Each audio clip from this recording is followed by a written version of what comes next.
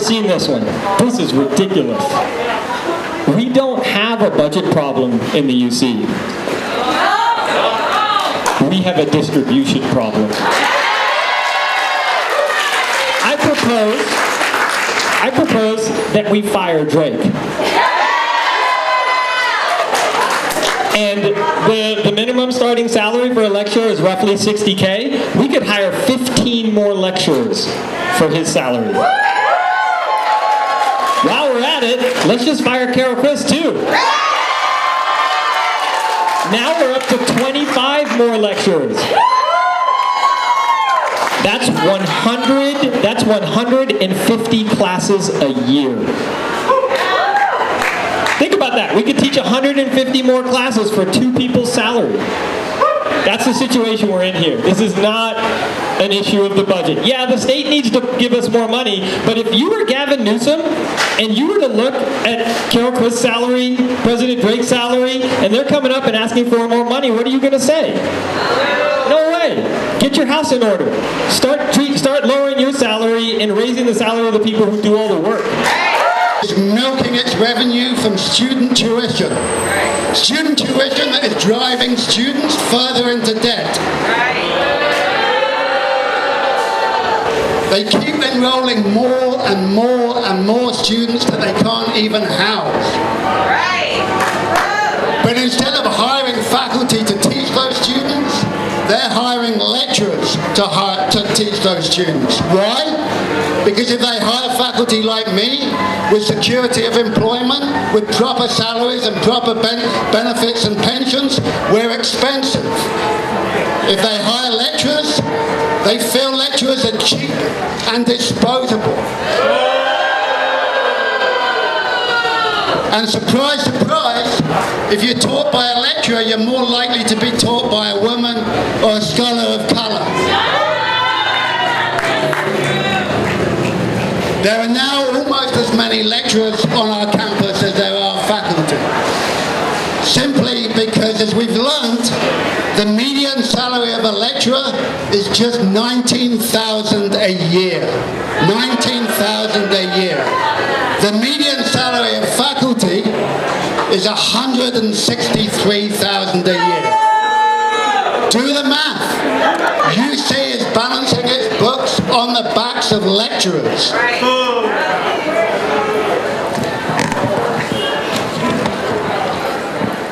Let's see if President Drake, who earns $1 million a year, doesn't even have to pay for his housing, could afford to live in the Bay Area on $19,000 a year.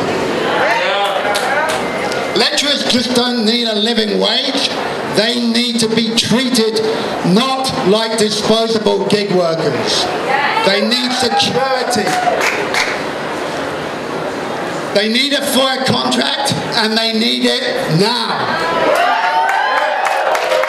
And as we've heard, it's not just lecturers who suffer from this ridiculous deal. It's students too. The working conditions of lecturers are the learning conditions of students. So President Drake, I know you can't hear me because you're not here, but the Berkeley Faculty Association stands behind the lecturers of this campus in their demand for a fair contract, and a fair contract now. What we know and what UC does not understand is that teaching is about relationships. It is a job that extends beyond the classroom. But more than a quarter of lecturers don't return to teach their classes each year because they can't live on a low salary, they are let go without reason, or they just simply can't live with the precarity of not knowing whether they have a job next term. What this means for students is that you're unable to find mentorship, you're unable to find people to write you letters of recommendation, or to find other kinds of extra classroom support. President Michael Drake can change this now. Where is Drake? Where's Drake? Where is Drake? Where is Drake? Where is Drake? Where is Drake? Where is Drake? Where is Drake? Where is Drake? Where is Drake? Where is Drake? All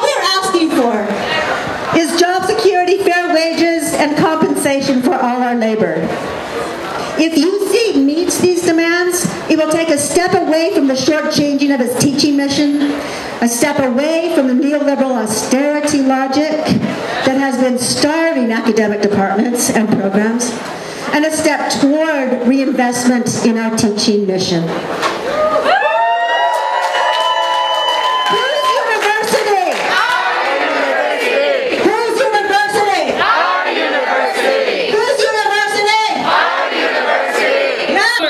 He's also a professor of agriculture research economics. Let's give him a huge hand.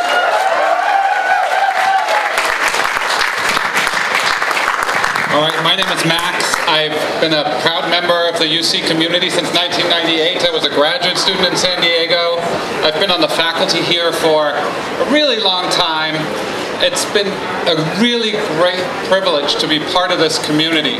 We've all been unbelievably... Sorry, Khaled is showing me you're using the microphone wrong. Thank you. We've been so proud when we were told by Forbes magazine, that I don't really read, but they told us that we are the #1 university in the world, largely because we're all of a sudden paying attention to the number of Pell Grant recipients in this place, which is a wonderful thing. Berkeley has been called the social accelerator. We're launching careers, raising incomes, raising well-being of society. So what surprises me, frankly, is that when I look inside the house that I work in, that there are 2 separate rooms here. Where one room, the room I'm in, as a tenured faculty member, I get regular raises, I get fair and transparent reviews, I get comfortable teaching roles, and I have security of employment for life. When I look at my peers, my friends, my colleagues in Unit 18, they don't enjoy those privileges. And what I want to make absolutely clear here is that some of the most amazing instructors I've had the privilege of working with, of looking at the classroom, and frankly going for help to, with how do I teach the following, have been my friends in Unit 18. So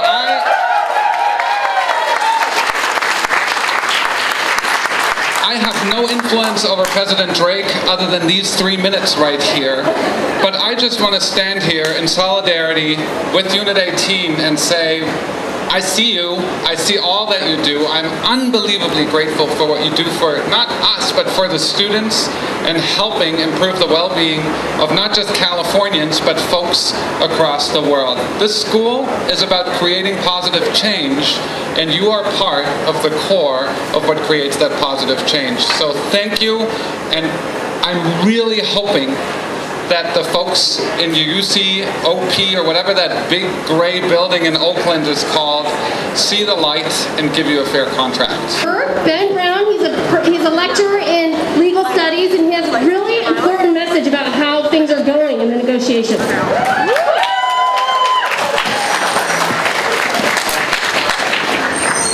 Thank you all. I'm here to deliver one simple message. The university fears you. They are afraid of this information picketing. They are afraid that people are going to hear our message. They have done everything they can in the last week to stop this process. They've asked us to call off the picketing. On late Monday night, they sent out a proposal outside of mediation. We've been in mediation for 2.5 months, 3.5 months. And they violated the rules of, I think they violated them, they at least violated the norms of mediation by sending out a proposal that you all got a summary of yesterday in your emails. They did that because they were afraid of this picket. The UC is afraid of you. We've been telling the UC, give us a proposal. Go back into open bargaining where our hundreds of our members can join over the Zoom link and see your proposal. But also see our team point out the problems with your proposal. And they refuse to do it. They are afraid of you. They don't want to be transparent. They don't want you to know what they're doing. They don't want you to get a chance to hear us confront them about what they're doing. So take this message away. It's you that give the power to the bargaining team and to the whole UC-AFT to get a contract that we want and that we deserve.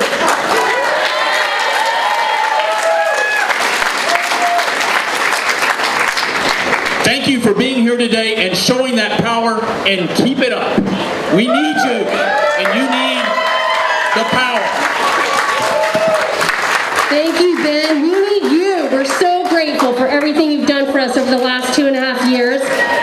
Can you guys give Ben another round of applause? He works so hard. He works so hard on our behalf. Next, we want to hear from some students.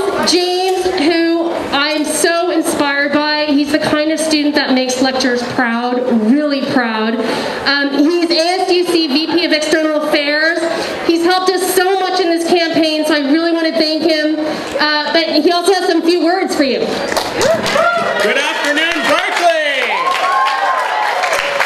My name is James Weichert. I'm the ASUC Academic Affairs Vice President and a proud member of UAW 2865. And I'm here to stand in solidarity with UC-AFT, the union of lecturers and librarians who make up the backbone of the undergraduate educational experience here at Berkeley and throughout the UC. I'm also here to explain why our fates as undergraduates are intertwined with those of our lecturers, and why we need to care about the demands that UC-AFT are making. I've been at Berkeley since 2019, and I've taken 19 classes in that time. Out of those 19 classes, 8 of them have been taught by lecturers. These are the people teaching around half of the content that I've learned here at Berkeley, and some of these lecturers are not even around any longer, less than 2 years later. Lecturers matter to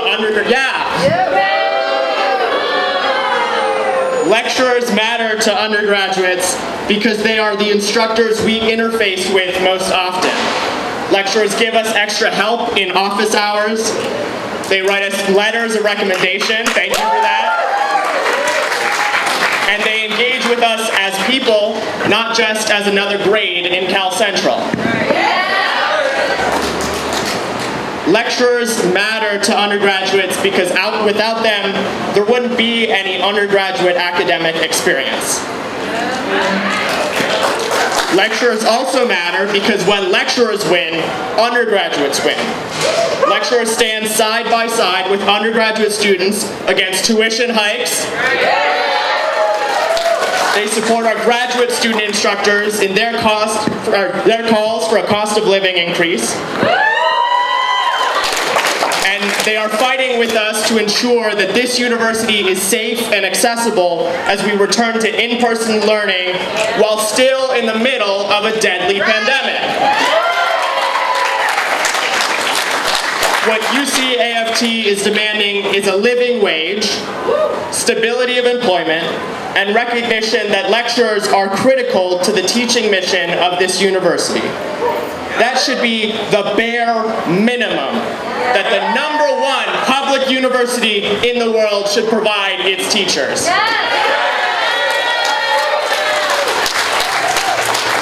Lecturers care about students, so it's time that we as students start caring about our lecturers. It's time to take a stand, and it's time to demand a fair contract now. 43%. We make up 43% of the UC Berkeley faculty, but we only make up 13% of faculty salaries.